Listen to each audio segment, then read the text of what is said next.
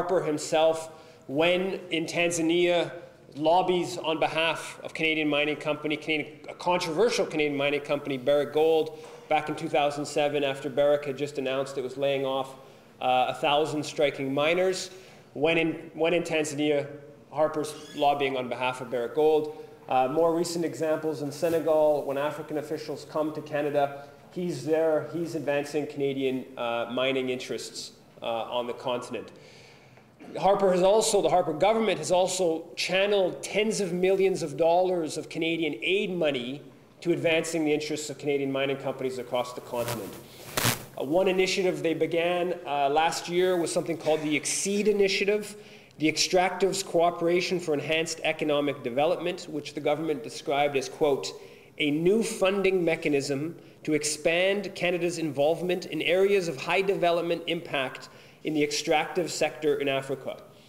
Again, that's the Canadian aid money. And so when they talk about high development impact, what they really mean is taking profits from African resources, natural resources, and paying shareholders in Toronto, in Vancouver, and in Victoria.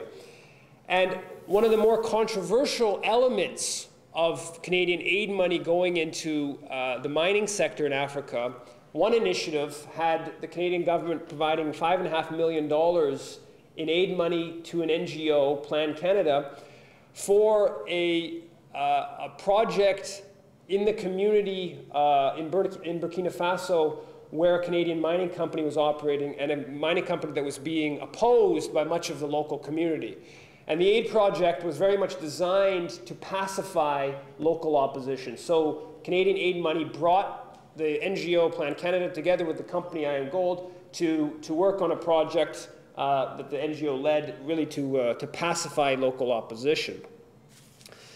Another part of Harper's pro-mining policy that receives very little attention is their signing of foreign investment promotion and protection agreements with more than 10 different African countries, signed or negotiated foreign investment promotion and protection agreements, which provide mining companies with the ability to sue governments for lost profits, to take them to an international tribunal set up in Washington, based in Washington, to sue companies or sue governments for lost profits. Lost profits because a government would have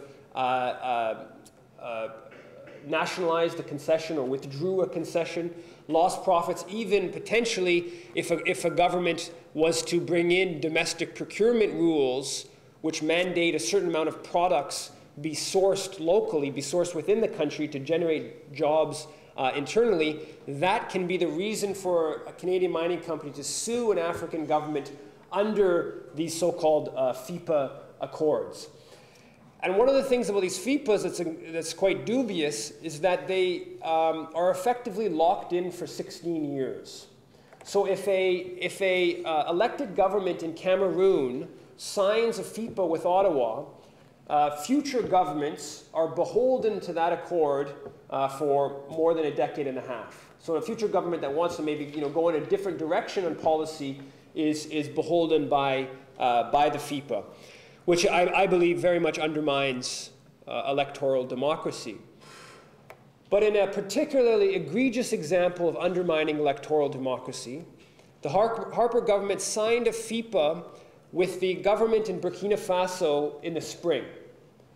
The government in Burkina Faso was a caretaker government, or is a caretaker government, preparing the way for elections. Because back in October of last year, there was a popular revolt that ousted the 27-year Blaise Compaoré regime, incredibly pro-mining, incredibly pro-Canadian mining regime in Burkina Faso.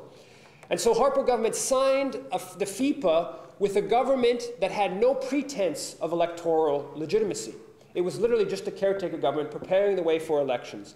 But the FIPA locks in future governments for more than a decade and a half, which I think is quite a flagrant undermining of any sense of electoral democracy or legitimacy. The Harper government has been lobbying and spending Canadian aid money and signing FIPAs on behalf of Canadian mining companies that have been engaged in a great deal of abuses. In the book, I have a chapter that's somewhere towards 15,000 words of example after example of Canadian mining companies in different countries responsible for displacing communities, responsible for incredible ecological damage, and in many instances responsible for significant violence. And probably the worst example, one of the Barrick gold mines in Tanzania, Barrick security forces and police paid for by Barrick have been responsible for about 24 deaths, killings over the past decade. So numerous examples of people being killed. Despite that, the Harper government backs the mining industry aggressively.